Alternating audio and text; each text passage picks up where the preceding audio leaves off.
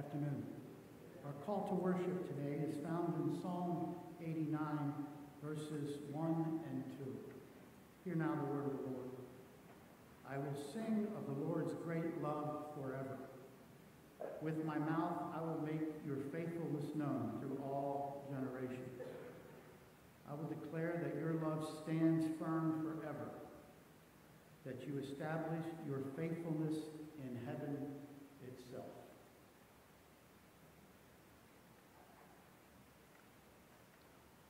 Please join me in a word of prayer. At peace with my God, but how can it be, except for the love of Jesus for me? Anxiety gone, sins under the blood, and I am at peace with my God. Gracious Lord, this afternoon we've come to celebrate the life of Major Langford. I thank you, Lord, for the sincerity, the reliability, the dependability that he showed throughout his life. I thank you for the man he was. I thank you for the calling that he pursued. I thank you, Heavenly Father, for those he persuaded in his life, in his ministry, to you and to your kingdom. Because, Lord, I know right now he is celebrating all that can be celebrated in life. He knows what life truly is. We rejoice over the victory that he has. We rejoice over that promotion to glory, to eternity that he now has experienced. His great reward. We rejoice for him.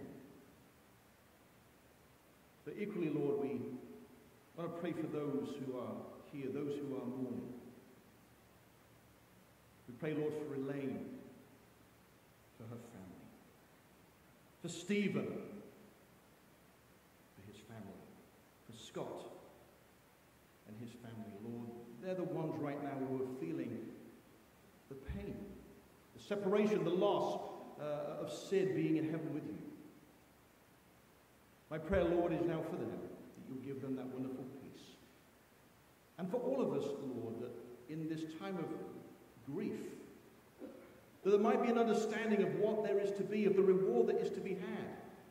And so, Lord, as we go through this ceremony, through this service, this remembrance, if you will, may it not be lost on anybody that Sid's hope was always in you, that our hope is always in you. And if there's anyone, Lord, that doubts that, may they come to a greater understanding, at least to a deeper question as to what is next. Please, Lord, put that upon our hearts as we celebrate the life of Sid. I pray this in Jesus' name.